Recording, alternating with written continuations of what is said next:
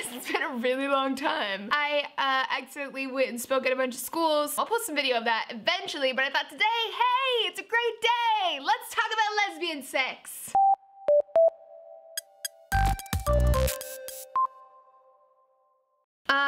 So can you hear my computer humming really loud right now? Shh, it's okay. We're all just gonna have to put up with it right now. I don't know if y'all have noticed this, but people are really confused about lesbian sex. People are confused, porn is confused, I was confused. I figured between two dudes it was like this, and then it was told by guys at my school. I don't know why I was listening to guys at my school as an authority on lesbian sex, that's a different story, but they said lesbian sex goes like this. They're like, oh yeah, lesbians scissor, which sounds like they chop each other's vaginas off, but that's not what happens, as it turns out. That was my first cue that people are really confused about lesbian sex. Another clue was that I was interacting with lots of queer women who themselves were like, how do we have sex? I know I like you, but I'm not quite sure how exactly I'm supposed to do it. It's so clear when you watch mainstream lesbian porn that it's there for straight dudes. It's like, that wouldn't even feel that good. Why are her nails so long? I think that the mainstream discourse about sex is that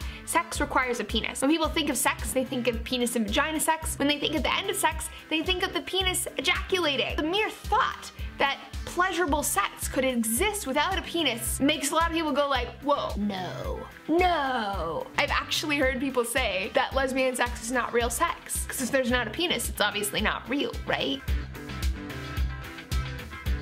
Lesbian sex is just like everybody else's sex. Are you pleasuring someone else with your mouth? With your hands? With a sex toy? Are you pleasuring yourself while someone else is present? Are you naked? Is it possible that someone could have an orgasm in this situation? If you've answered yes to any of these questions, you are probably having sex. Some people like penetration, others don't. Some prefer oral. Touching thighs and backs, butts and boobs. These are all ways that lesbians have sex. Whatever happens, as long as it's safe and consensual, it's perfectly okay. How will you know when to end? Just ask. Are you ready to be done? A few things that I think are good to avoid would be comparing your body to theirs. Really good to check in first, get consent, say, hey, is it cool if I do this? Ask them what it's okay to touch, what it's not okay to touch, or if there's anything they like in particular. Also good to avoid having some sort of goal, the most common being orgasms. Sometimes you gotta figure each other out a little bit first. But once you get there, oh yeah, babe, it's good. It's good.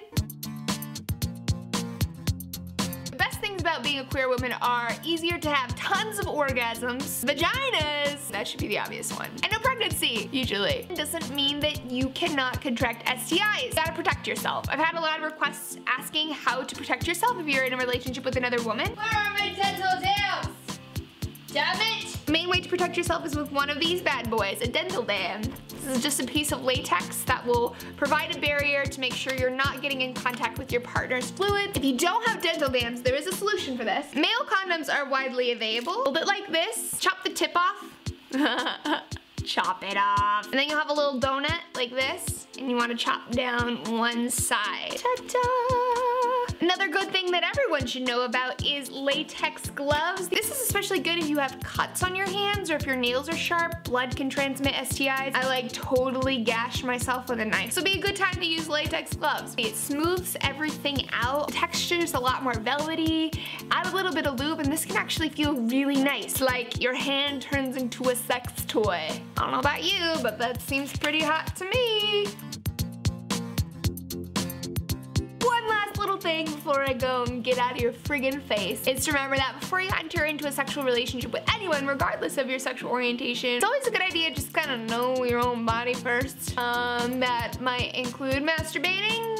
If you want to, pull a mirror out and look at what's between your legs. Find the clitoris, find the opening to your vagina, find the anus, find your labia, touch it all like this. Touch it just like that. I will add any other stuff to the description. Yay, happy vagina sex. I'll see you soon. Okay, bye. Vagina.